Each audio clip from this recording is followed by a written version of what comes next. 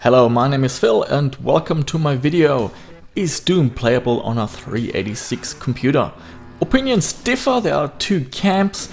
People that say, no, it's fine on a 386. Others believe it's too slow and you should go for a 486 or a Pentium. This video is here to demystify this topic a little bit using hard facts and some benchmarks, and at the end a conclusion, so enjoy this video. In order to answer the question of this video, is Doom playable on a 386, I quickly put together a 386 with a DX 40 MHz processor. It is the Forex motherboard. You can find more information on my website. I put the links in the description. 4 MB of RAM, a I/O controller for the hard drive and the floppy, a Cirrus Logic graphics card, as well as a Sound Blaster 1.5. I'm using a 2 GB compact flash for extra performance. To start with the benchmarking, I'm going to use my 386 benchmark batch file. You can download it from my website. It fits on a single floppy disk. This basically just shows you what this machine is capable, and if you want to compare your results with mine, you can also use these benchmarks. So first up we have 3D Bench. We're getting a 15.3 frame rate. PC Player Bench in VGA mode, 3.6 frames per second. Landmark benchmark clocks in at 69.43. Top bench scores 88. And finally we have Norton System Info with a score of 43.2.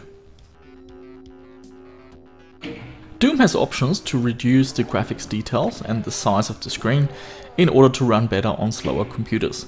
Using the keyboard you can press F5 to switch between low and high details, and you can use the plus and minus keys to change the screen size. There are 9 different screen sizes in total.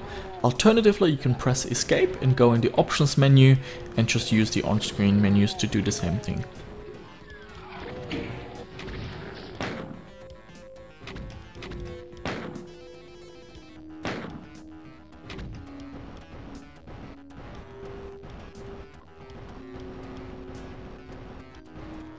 The plan of attack is to benchmark Doom at low and high detail levels, as well as all the screen sizes. So in total we have 18 benchmark runs. Doom makes it quite easy. It has a built-in benchmark. You can start that by typing Doom space dash time demo space demo 3 and then just press enter.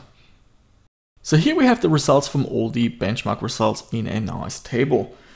Performance ranges from 6.33 to 24.98 frames per second. Note that Doom has a maximum frame rate limit of 35 frames per second. So if your system achieves 35 frames per second, that's really where you should be. Now do note that some levels are a little bit more demanding than the benchmark demo, so your results may vary depending on what level you're playing. So what do I think? Is Doom playable on a 386? In my opinion, not really. I mean, 24.98 frames sounds pretty good, but you have to realize this is on low details and in the smallest window size. It's not really the best way to enjoy this game. Now, Doom is an action game. It's meant to be played at a frantic pace, lots of enemies around you, strafing like crazy left and right and shooting them all.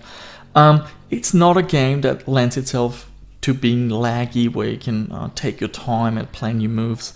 You really want this game as fast as possible, and also in demanding situations. The time demo is not that demanding. If you're playing on the hardest difficult level, there are a lot more enemies and there's just a lot more going on. So in my opinion, no, it's not really playable on a 386. You're much better off playing a game like Wolfenstein 3D.